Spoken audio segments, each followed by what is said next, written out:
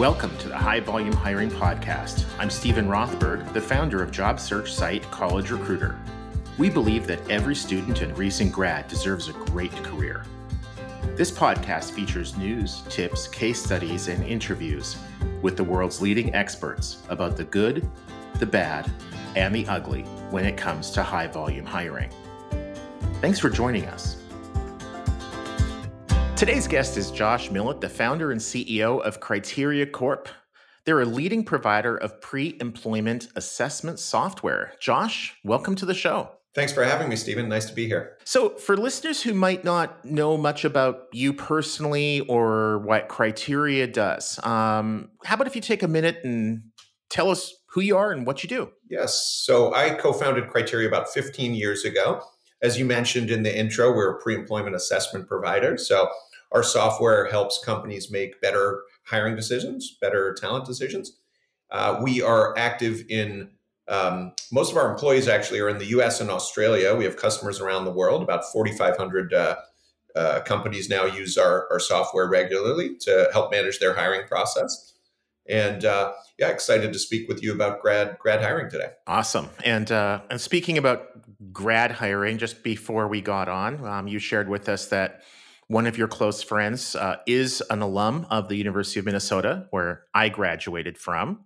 The best school in the world. I think we can all agree on that. And that he has shipped more than one University of Minnesota Golden Gopher outfit for your kids. Yes, there's a steady stream of Gopher paraphernalia that comes in. So hats, shirts, they certainly are well outfitted. My two boys in Gopher gear. So well, nothing says stylish like maroon and gold. We'll get into it definitely as the conversation progresses. But Josh and I also share coincidentally, we're both Canadian citizens by birth and also American citizens. So I think it's safe to say that we both have kind of a global outlook, and we realize that where he's at in California, where I'm at in Minnesota, obviously both in the US, we understand this isn't the way it is all over the world. And that's one of the reasons I was really excited to talk to you. So I guess the first question that I was hoping we can dive into is the biggest challenges that you're seeing for employers with graduate recruiting, when employers are hiring what in the US we call seniors, in some other countries fourth years, in some other countries freshers. But what are the biggest challenges with hiring those people? Yeah, excellent. So besides the issue of very high volumes that are seasonal, right? So that grad hiring tends to happen in a 1 or 2 month period. We do active grad hiring with our customers in Australia as well as the US, and it tends to be very seasonal. So I know that's the focus of your podcast. And so all the issues that you have with high volume hiring are of course there with grad recruiting. But in addition, you kind of get a new set of issues as well. And I would say the primary problem is that the traditional tools that companies typically would use to help make selection choices, help make hiring decisions, and namely the big one is resumes, right? They don't work all that well in normal situations, and they really break down, I think, in terms of their utility in grad hiring, because obviously these are early career or beginning of career people, and their resumes are often basically empty, basically blank, right? So they may have intern experience, they may even have a little work experience, but the typical grad hire that a company looks at will have very little experience on their resume, and in fact, very little of anything on their resume. And so that tool that's so central to the hiring process really becomes fairly useless in a grad hiring scenario, right? You get a little bit of a sense of their educational record, and there's typically not much experience. And as we know, experience is pretty central to how employers typically or traditionally evaluate.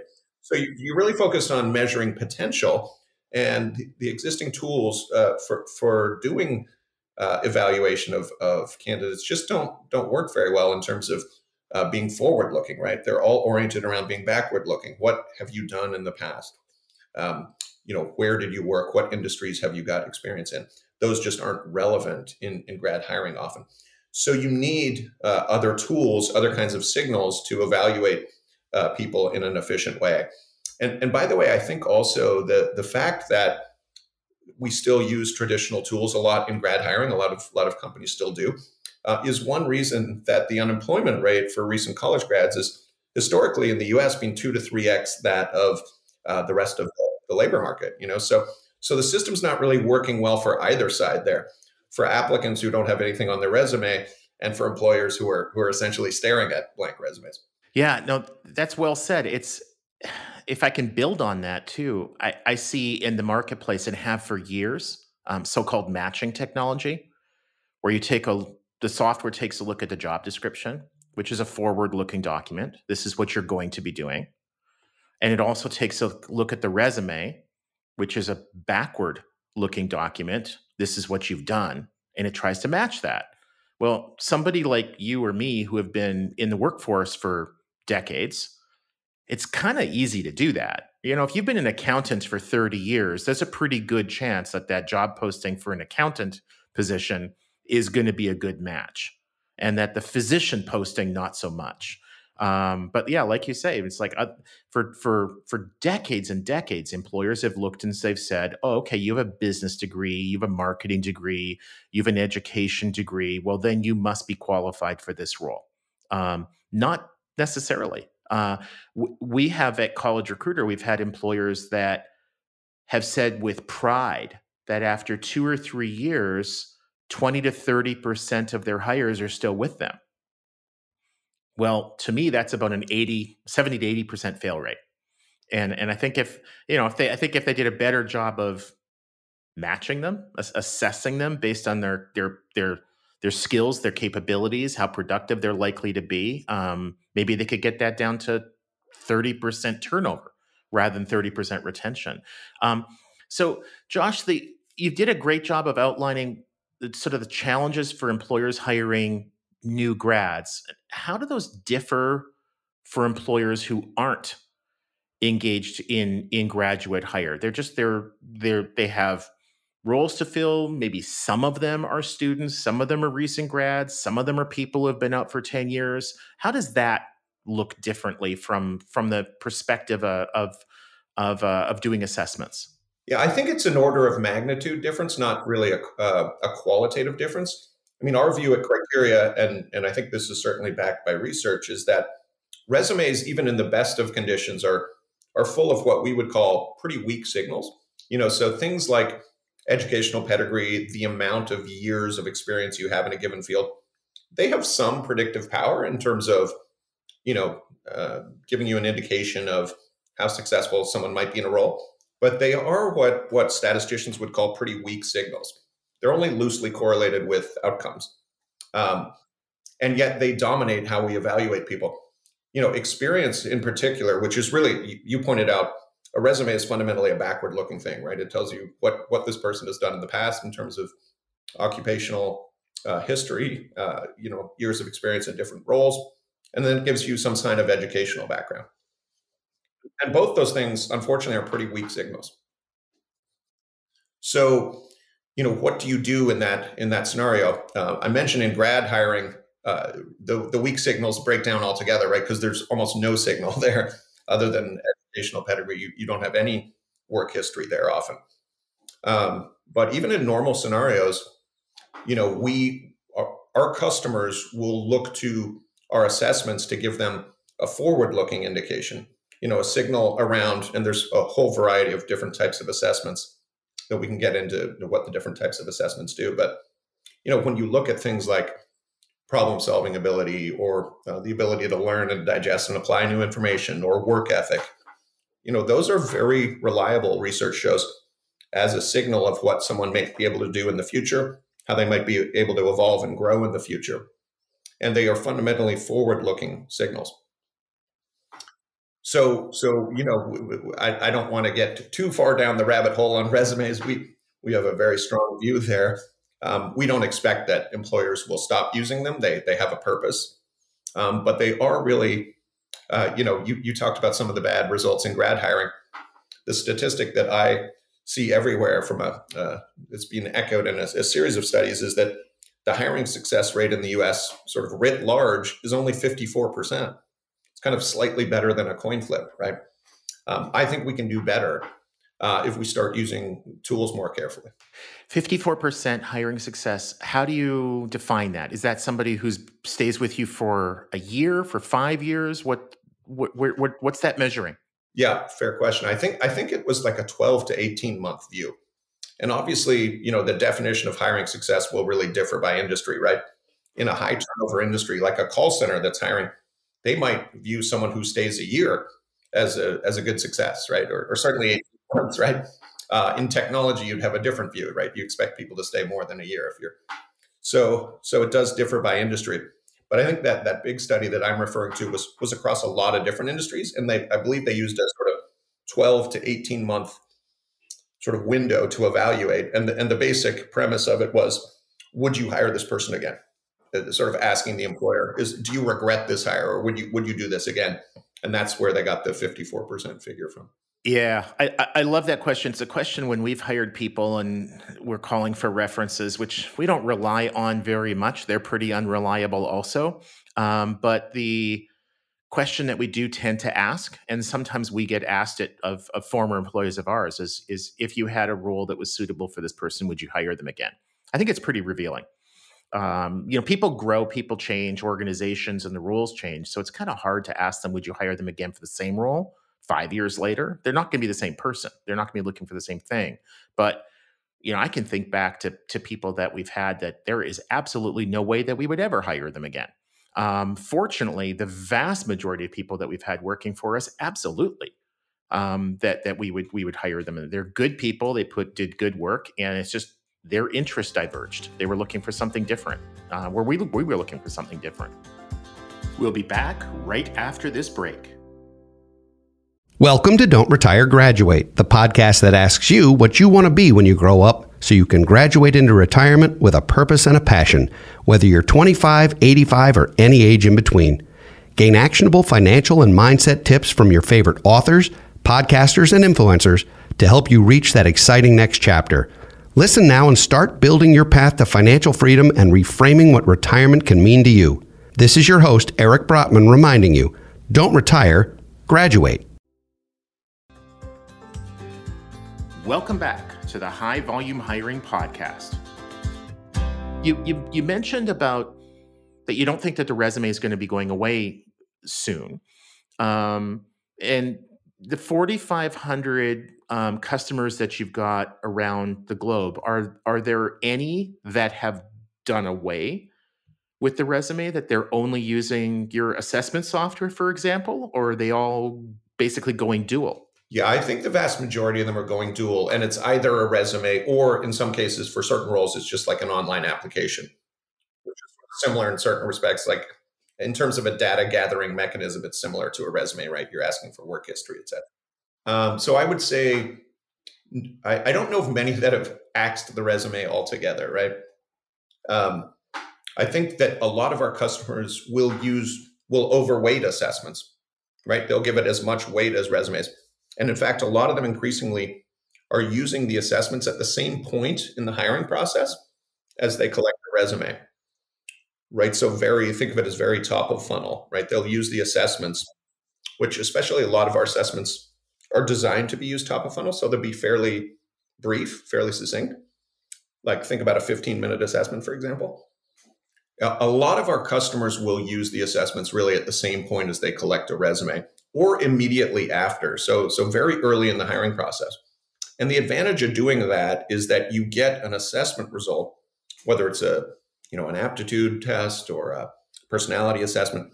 You get that signal for all applicants, or for a very, very large percentage of them. Sometimes employers will use some basic qualifying techniques and then give assessments to everyone who meets the basic criteria. And a lot of them will get them from everyone they get a resume from.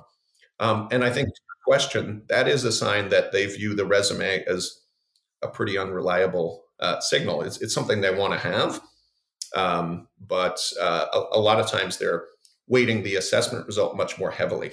Yeah, we did that. We started doing that with hiring software developers a couple years ago, where until then we were we were doing it a traditional way. We were looking at other jobs they'd had, it's the companies, the software they had been using, et cetera.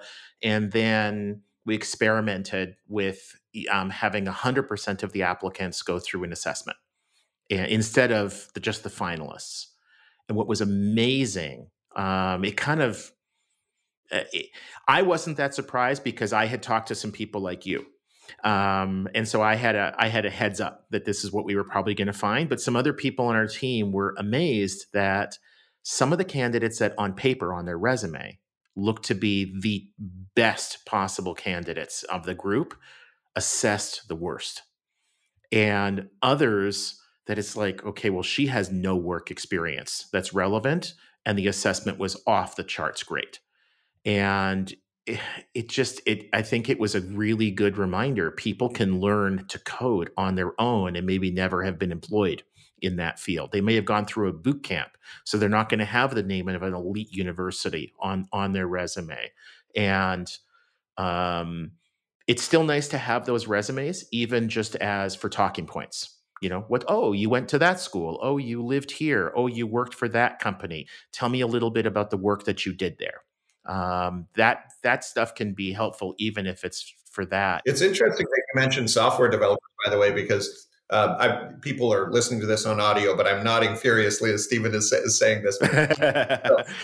Software engineer is one of those positions where, obviously a highly skilled position where there's domain knowledge that's needed. And so experience is often used as a real gatekeeper there. And just from a compensation standpoint, someone who's a senior software engineer has 5 to 10 years experience, radical difference in pay, right, from an entry level software engineer. And yet it's one of the positions where our customers have seen the most success in terms of evaluating people.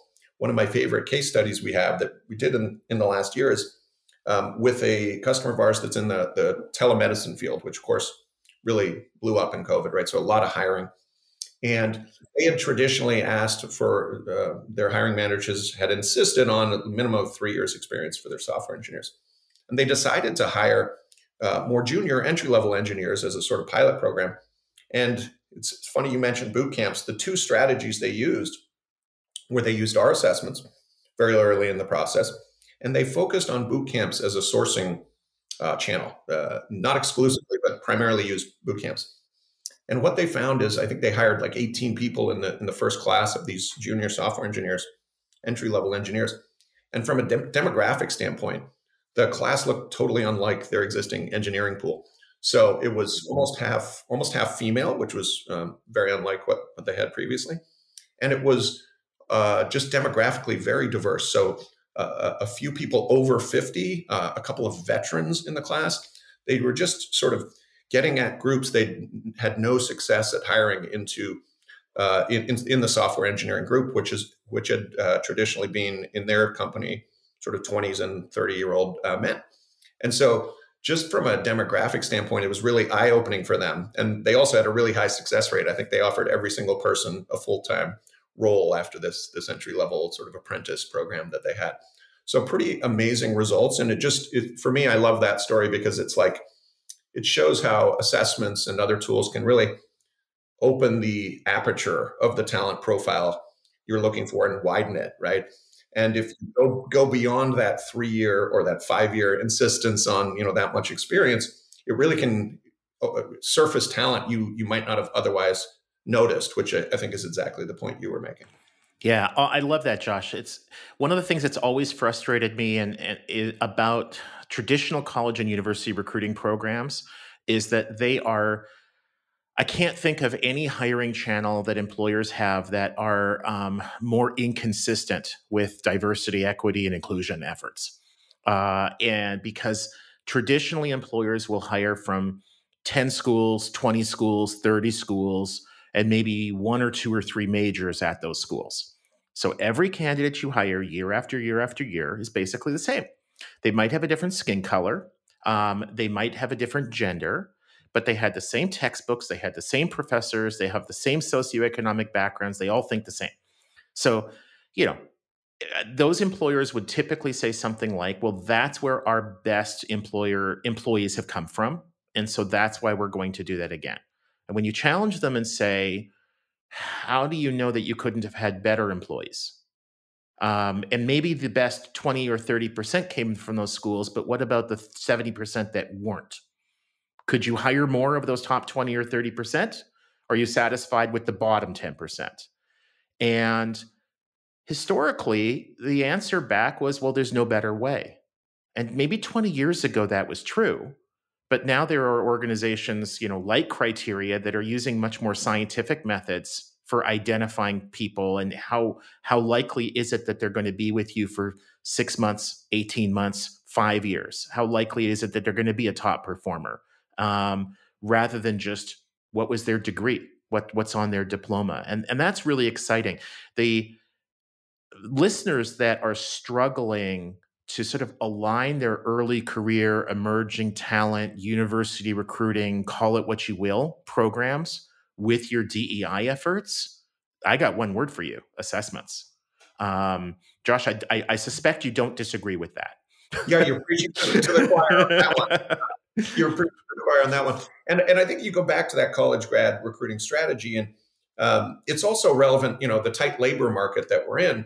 I was speaking with technology companies recently, some of whom were our customers, and in a forum. And it's not that the old strategy doesn't work as far as it goes. In other words, if you're hiring engineers, right, you will have a very high success rate if you can hire only from Stanford CS programs, right? Like you'll probably get a bunch of very good engineers, right? But that's not a luxury that most companies have, right? There's such intense competition for the top CS grads. And so, good luck. You must have a great employer brand if you can just fish in that one, pond, right? So it's not that the degree is an unreliable proxy in that case. It's just that the inverse isn't true, right? The fact that someone didn't go to Stanford does not mean that they don't have talent. And in this environment that we're in terms of labor market dynamics, and obviously things are shifting a little bit in the technology industry, but more broadly, still a very tight labor market with very robust hiring and a real long-term labor supply issue. You just need to, again, widen your aperture in terms of what you're looking at. And I think that's one reason even the best employer brands in technology several years ago, many of them like Tesla, Facebook, Meta now, dropped degree requirements, right? It's because they have to go more broadly in terms of their search for talent. And if you're looking to surface talent that is not in those few ponds that that everyone's fishing in, you really need tools like assessments to help you do that. And so I think that's what's behind the drive to use assessments more broadly.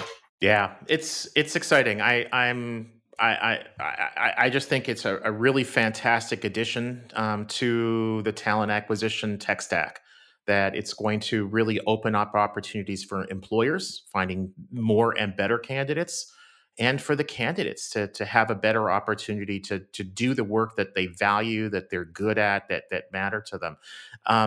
So Josh, unfortunately, we're going to have to leave off. There are like 18 other questions that I would love to ask you. Ain't going to happen. But before we do, for the listeners who want to learn more about Criteria Corp or Josh, how should they contact you? Yeah, great. So you can find a lot more information about what we do on our website at criteriacorp.com. You can also find me on LinkedIn, Josh Millet on LinkedIn. So feel free to reach out to me directly there. Cool. And that's Millet, Millet. That's right. Awesome. Have a great day. Cheers, Josh. Thanks, Stephen. Thanks so much. Thanks for joining us today on the High Volume Hiring Podcast. I'm your host, Stephen Rothberg, of job search site College Recruiter. Each year, we help more than 12 million candidates find great new jobs. Our customers are primarily Fortune 1000 companies, government agencies, and other employers who hire at scale and advertise their jobs with us. You can reach me at steven@collegerecruiter.com. The High Volume Hiring Podcast is a co-production of Evergreen Podcasts and College Recruiter. Please subscribe for free on your favorite app. Review it. 5 stars are always nice. And recommend it to a couple of people you know who want to learn more about how best to hire at scale. Cheers.